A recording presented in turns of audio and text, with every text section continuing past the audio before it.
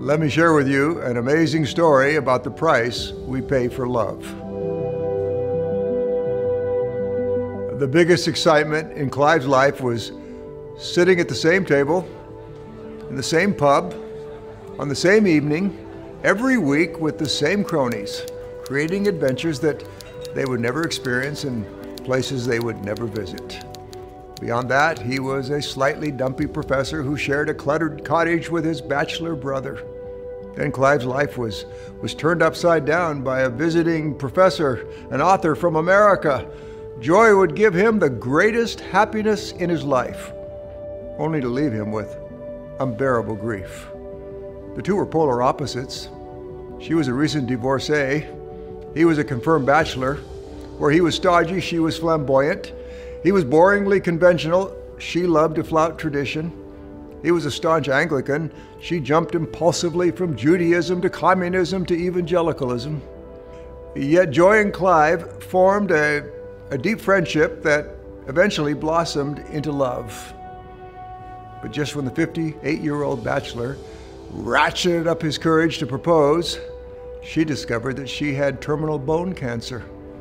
He wanted to call off the wedding, insisting that losing a wife would be just too painful. Joy responded, "The extent to which we love each other now is the extent to which we will feel pain after I'm gone. That's the deal." It took Clive several days to realize that having Joy now was worth the pain later. On March 21st, 1957, they were married in her hospital room. The next years were deliriously happy. Then she died, plunging him into suicidal despair that almost destroyed his faith.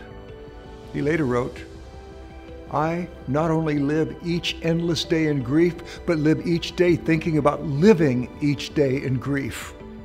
3 years after cancer stole Joy, he collapsed in his bedroom and died. The world hardly noticed the passing of this author of the Chronicles of Narnia, because a young American president was assassinated in Dallas on the same day. But 54 years later, C.S. Lewis is remembered as a giant who changed the landscape of literature.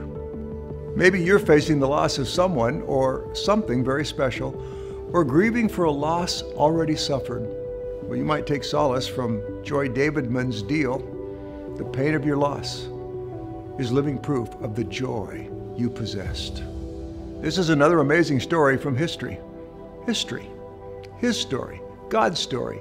His story is really your story too, so go out and write another chapter in your story, even if it brings pain. Remembering what C.S. Lewis discovered, the pain of your loss is living proof of the joy you possessed.